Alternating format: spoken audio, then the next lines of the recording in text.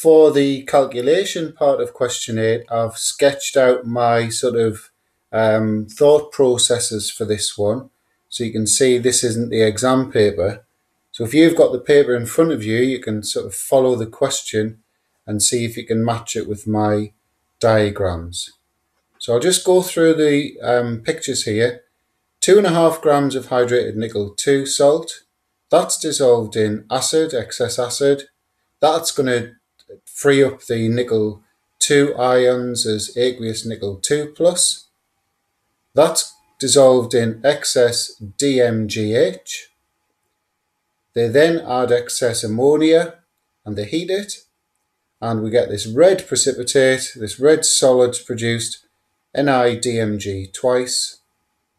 That's then washed and dried, and we're told that we've got a certain mass, 2.57 grams of NiDMG twice, and we were told that its MR was 288.7. So if you're panicking at this point in the exam, just be thinking, well, I could calculate the MR, sorry, the moles of that, because I've got the mass and the MR. And that is actually something you're going to need to do anyway. We were also told to assume that all of the nickel 2 plus ions are converted to NiDMG twice. And so the moles of nickel DMG twice in here are actually the same as the moles of the hydrated nickel 2 salt. So let's go through the calculation then. The moles of NiDMG twice are going to be the mass over the MR, so that's 8.9 times 10 to the minus 3. And therefore, the moles of hydrated nickel 2 salt will be the same, 8.9 times 10 to the minus 3. We know that the mass of nickel 2, hydrated nickel 2 salt was 2.5 grams. So we could work out the MR of that. And again, that's mass over moles. That's going to give us the MR. And we get 280.8 grams per mole. So straight away, we've scored 2 marks just from the information they've given us in the question. And then it goes on and says in step 4, a second 2.5 gram sample of hydrated nickel 2 salt is heated to remove the water of crystallization. 1.38 grams of anhydrous salt remains. Because they are using the same mass of the hydrated nickel 2 salt, all of this calculation here is going to be relevant. So we're going to use these moles and so on in step 4. So where can we go with this? Well, we know that the hydrated nickel 2 salt, mass of 2.5 grams. So if we've got 1.38 grams of nickel 2 salt remaining, that's supposed to be a Roman 2 there, sorry, it looks like a hashtag. And therefore the mass of water that's been removed is obviously the difference. So 1.38 taken away from 2.5 gives you that 1.12 grams. So where can we go with that? Well, we know the 8.9 times 10 to the minus 3 moles of this must make the same number of moles of this.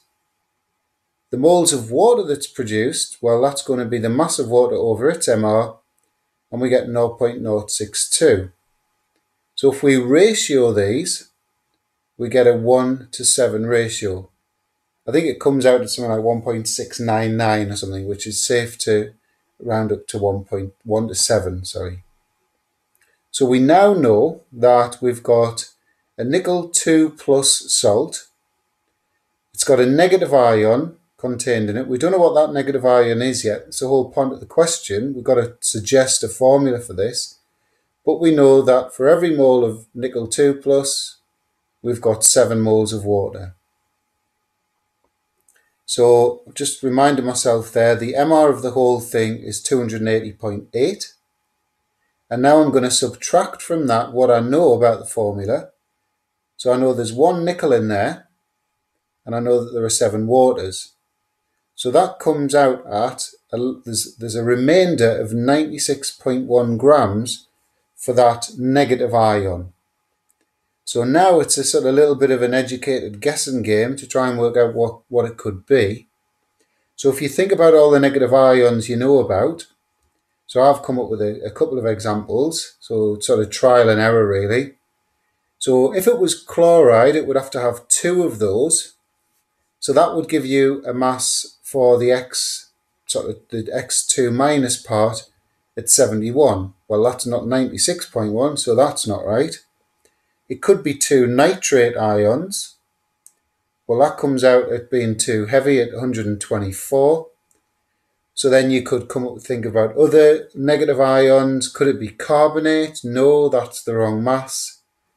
And then you get to sulfate, SO4, 2 minus.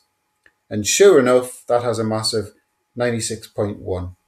So that is obviously the answer.